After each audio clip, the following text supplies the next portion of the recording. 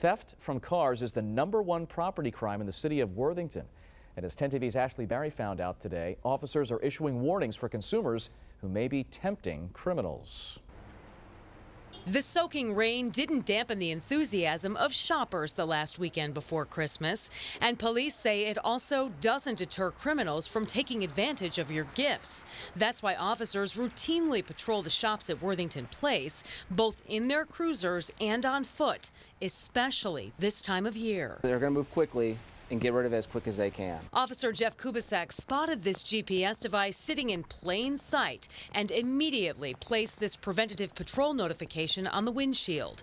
A friendly warning, he says, that theft from vehicles is the #1 property crime in the city. Keep the electronics, the laptop, the iPad, keep that stuff at home unless you absolutely need it. And if you have to go inside, just take it with you. Don't leave these things in your car because it's going to be gone. And for those with armloads of presents, police say hide them in the trunk, keep them covered, and even move your car to a new location of the mall if you can't get home, in case criminals are watching. A lot of people don't give it a thought. They're in a hurry, especially as closer we get to the holidays. People start to rush a lot more, and they forget to take care of some of those security type issues. Rob Wenling says he never leaves valuables in his car and shops close to home so he can make frequent trips without leaving too many presents in his car.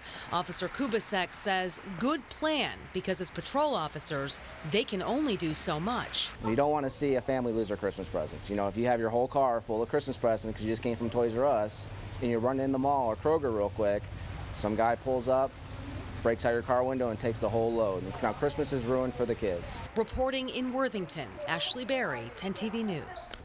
And police say most importantly, use common sense. Never leave your car unlocked and always be aware of your surroundings when you arrive and leave a location.